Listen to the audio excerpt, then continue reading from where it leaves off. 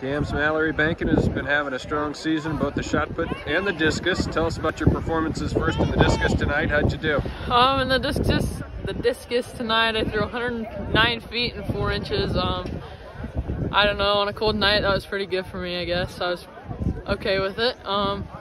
Yeah. What's your goal? After I threw that 124 down in Afton, I don't know, maybe 130 right now is what I'm looking forward to, but.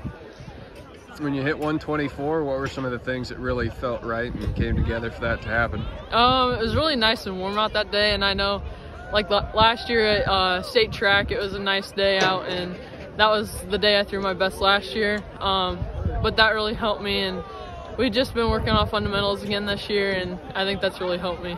How about your shot put performance tonight? Shot put was pretty good tonight. I threw 35 feet and 3 inches, I think. Pretty good. What's your best this year? Right now it's 35 feet and 4 inches, I think.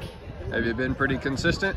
Yeah, so far this year I've been pretty consistent. 34, 35 is where I've been at. On a real good night, how far do you think you could throw a shot? Oh, I think I could get over my personal best, which is 35.10. I think I could get it past that 36 mark, somewhere in there. What are some of your goals for the end of the season as far as, maybe conference or state qualifying and state meet?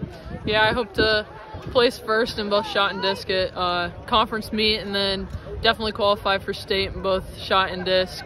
Hope to place at state again for the discus and maybe look at it in the shot put too. Sounds good. Thanks for your time. Thank you.